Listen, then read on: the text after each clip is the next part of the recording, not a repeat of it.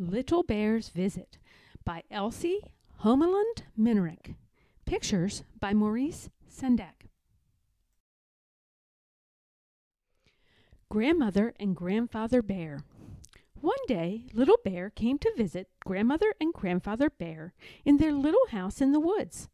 This was something Little Bear liked to do. He liked to look at all the nice things, the pictures, Grandmother's flowers, Grandfather's toy goblin that jumped up and down in a jar.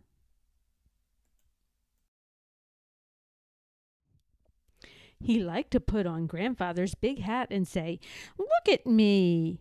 And he liked Grandmother's cooking very, very much. He had some bread and jam, cake and cookies, milk and honey, and an apple.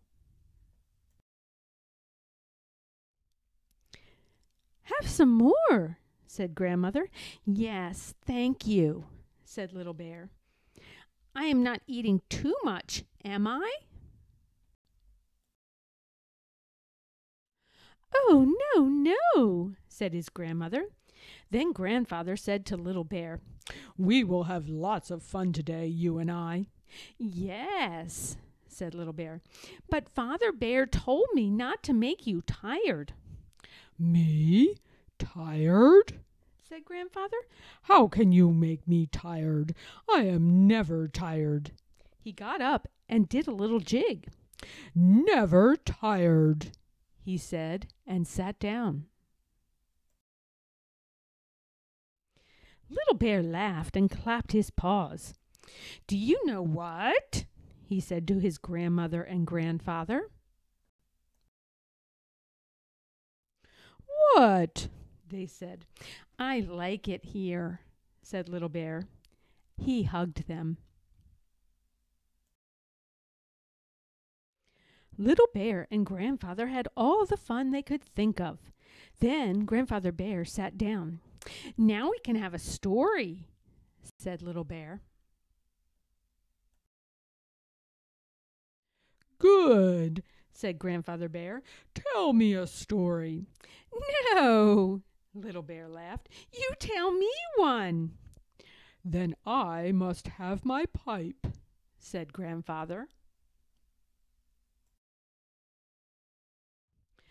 Little Bear ran into the house, got the pipe, and ran back. But there was Grandfather fast asleep. "Aw," said Little Bear. He was sad, but not for long. He went looking for his grandmother and found her in the garden. Could Grandmother tell him a story? Oh, yes, she could. She took Little Bear's paw. "Let us go into the summer house," she said. "It is cool there. Come, Little Bear, let's skip." "Oh, Grandmother," Little Bear laughed. "How you skip!" "You skip nicely, too," said Grandmother. They sat down in the summer house. Little Bear said, "Tell me a story about Mother Bear when she was a little cub, about Mother Bear and the robin. I like that story." "Very well," said Grandmother, and so she began. Mother Bear's Robin. One spring day, when Mother Bear was little, she found a baby robin in the garden, a baby robin too little to fly. "Oh, how sweet you are," she said. "Where did you come from?" "From my nest," said the robin. "And where is your nest, little robin?" asked Mother Bird. "I think it's up there," said the robin. Now that was a bluebird's nest. "Maybe it's over there," said the robin. No, that was an oriole's nest. Mother Bear looked all over, but she could not find a robin's nest. "You can live with me," she said. "You can be my robin." She took the robin in the house and made a little home for it. put me by the window," said the robin. "I like to look out at the trees in the sky."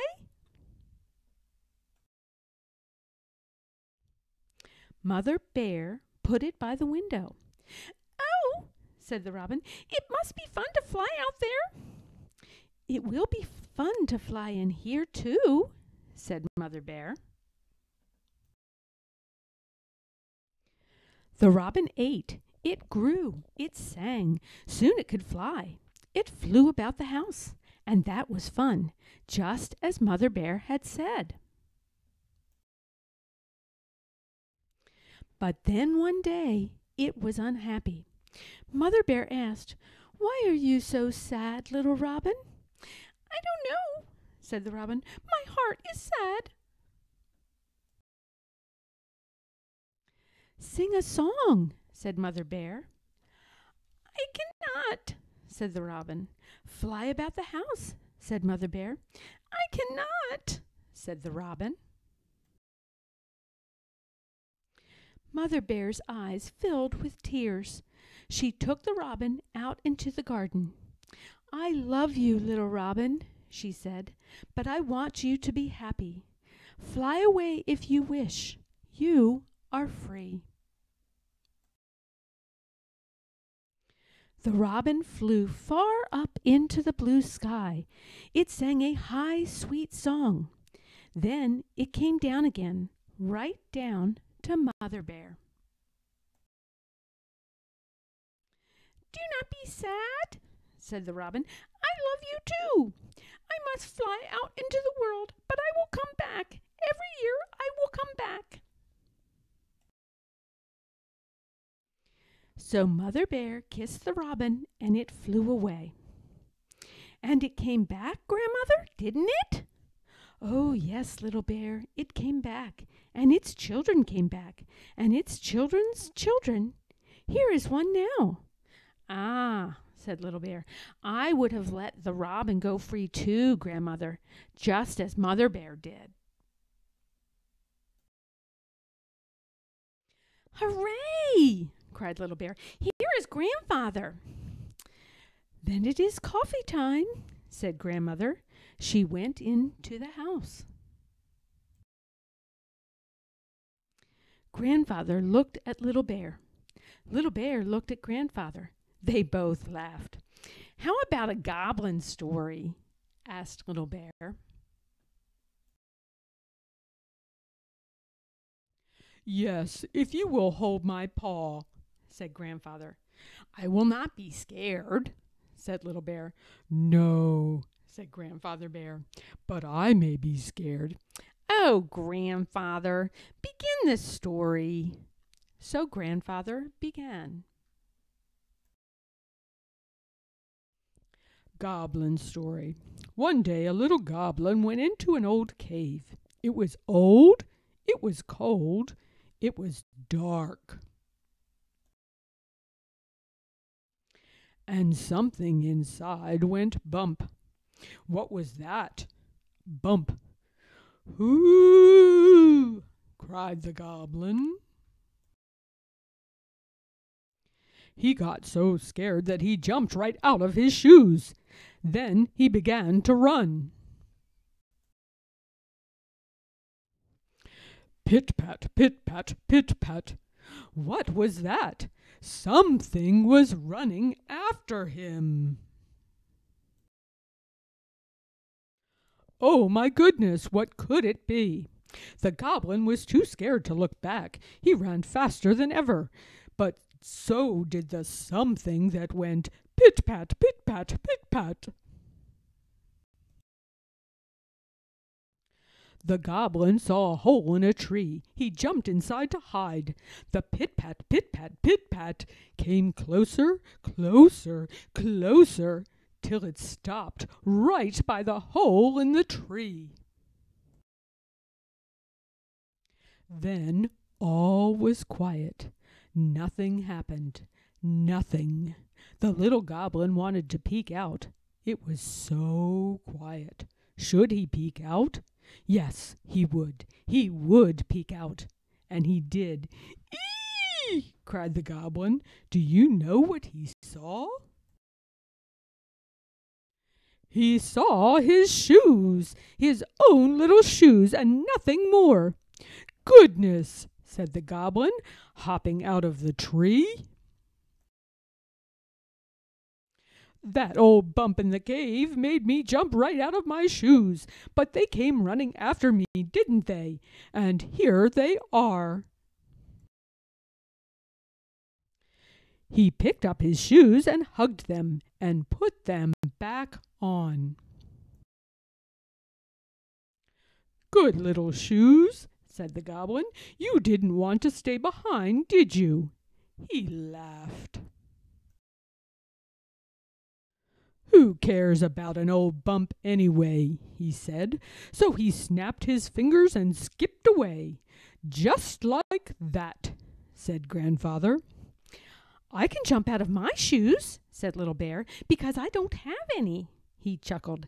"That's how I like it." Not tired.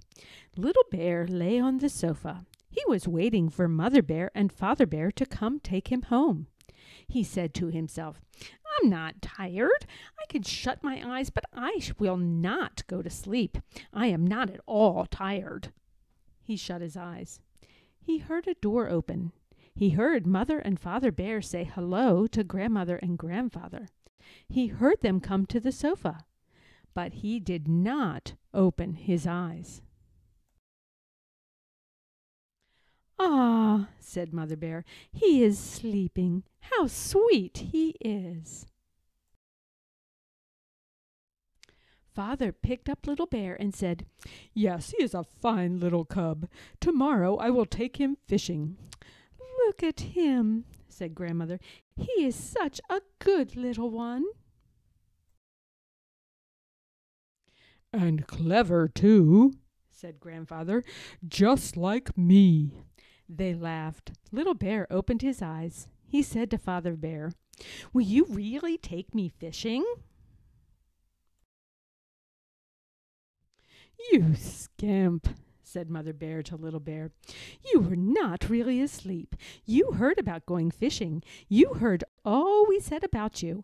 I can see it in your eyes." Little Bear chuckled. He said to his grandfather, "We had fun, didn't we? And you are not tired, are you, Grandfather?" "Oh, no," said Grandfather Bear.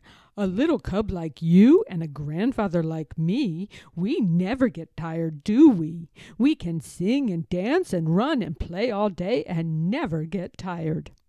Little Bear smiled. He was growing sleepier and sleepier. Grandfather Bear went on, "Yes, yes, yes, we can have many good times, you and I, but we never, never get tired. You are not tired, are you, Little Bear?"